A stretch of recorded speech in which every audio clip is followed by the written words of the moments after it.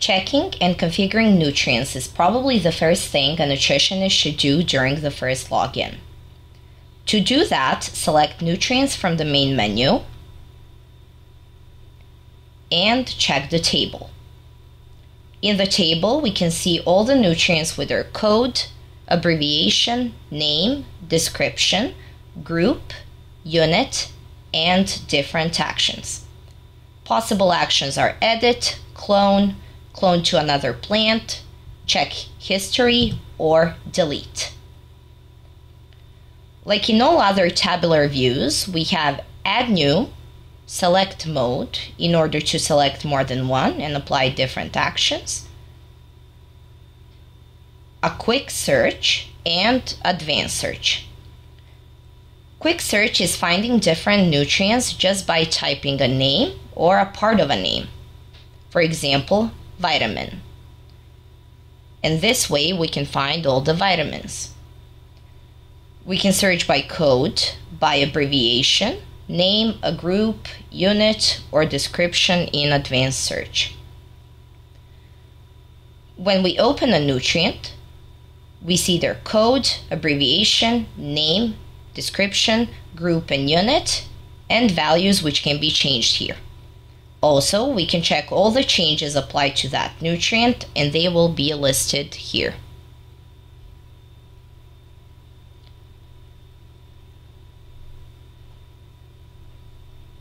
Raw materials.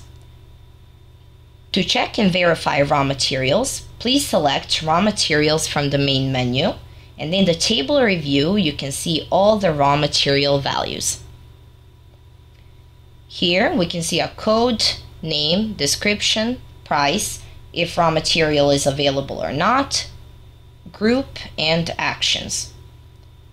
In addition, we can edit, clone, clone to another plant, history, or delete. We also have Add New to add new raw materials button, the Edit Mode button, and the Select Mode button. Edit Mode allows us to change prices fast just by typing in the table.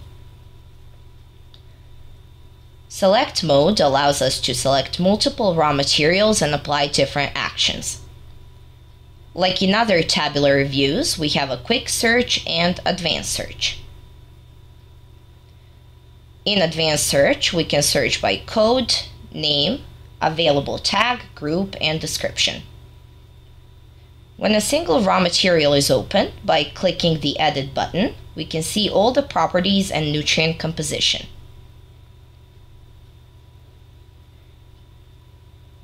Here in the nutrient composition, we can see all the available nutrients in the database with their respective units and values.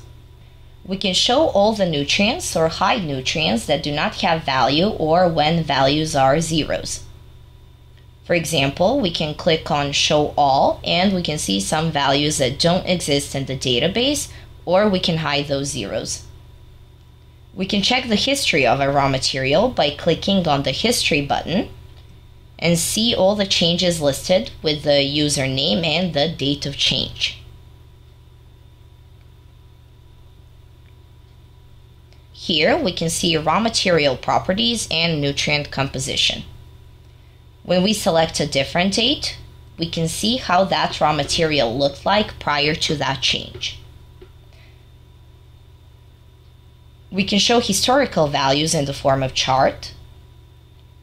For example, we can select Price, click OK, and now we see the price history for the selected raw material. We can save that chart as an image. For every raw material and every nutrient, we can configure dependencies. Dependencies are formulas for automatic recalculation of one nutrient based on other nutrient or nutrients. For example, here we can see a very simple formula for lysine.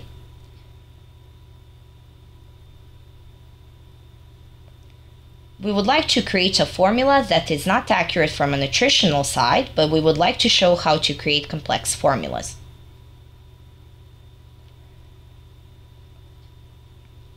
Let's say lysine is the crude protein. Add that nutrient plus 3 plus, for example, we can add another nutrient, one more crude protein, one more ash, multiplied by ash, for example, divided by fat, and, for example, minus 35. This formula might look silly, but the purpose is to show how to create comprehensive formulas in the dependency calculator. After configuring the formula, we can click OK.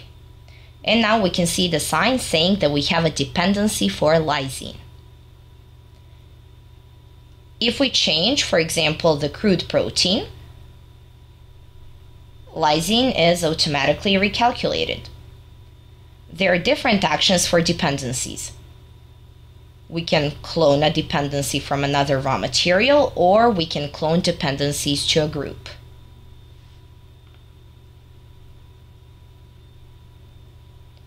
Cloning dependencies to a group is the way to push this newly created dependency to all the raw materials in the group that this raw material belongs to.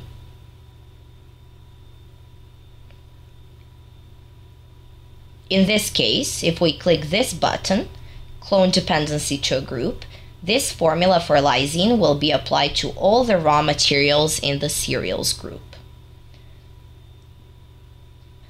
Once we created this formula, it can be pulled from another.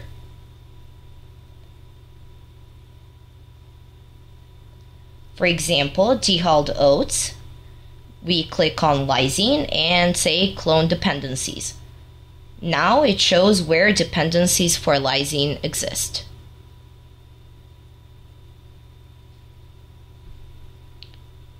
We have a formula in oats. Would you like to clone that? It's cloning, and it appears and it has automatically recalculated.